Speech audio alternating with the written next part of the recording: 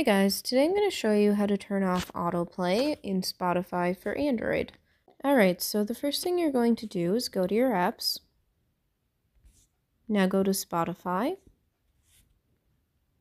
Once you're in Spotify, you're going to go into the settings. So you're going to click on the gear icon in the top right hand corner.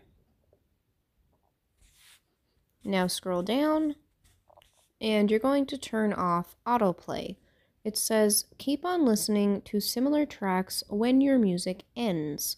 To turn it off, you're going to flip the switch to the left. Now you can go out of the settings. Alright, so that's how you turn off autoplay in Spotify for Android. I hope you guys enjoyed this tutorial, and I'll see you in my next video.